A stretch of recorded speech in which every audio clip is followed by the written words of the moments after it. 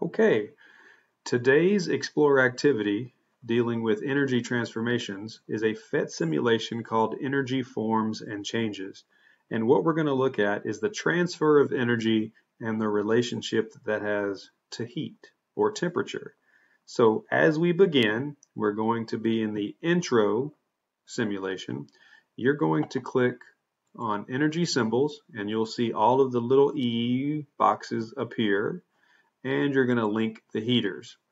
Linking the heaters allows you to push one button to control two fires or one button to allow you to cool down two devices. You're also going to take the thermometer and you're going to place it on the iron. It's going to turn gray. You're going to take a thermometer and place it on the brick. It's going to turn red. You're going to take it and place it on the outside of the water. It's going to turn blue. And it's going to be on the olive oil and it's going to turn yellow.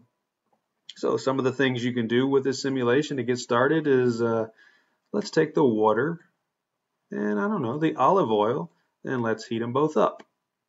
And as we begin to heat, we notice some things happening with the energy symbols.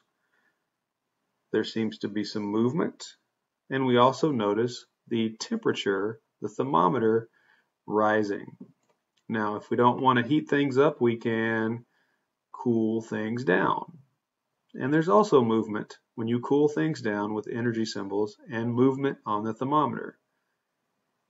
So we don't want to do olive oil anymore. We don't want to do water anymore. Let's forget the liquids. Let's look at solids. We can take solids, a solid piece of brick and a solid piece of iron, and we can heat those up and notice the energy symbols. Or we can cool those down and notice energy symbols. We can also, if we wanted to, take a piece of iron and drop it in water, or a piece of brick and drop it in olive oil. We can switch it around. So what I want you to do in this Explore activity is to have fun. Heat things up, cool things down, notice the energy symbols, notice the thermometer, the temperature rising and falling. And every time you want to reset, you just click this button here and you're back to the beginning. But make sure every time you reset that you click those energy symbols, you link the heaters, and you put a thermometer on each one. Go have fun.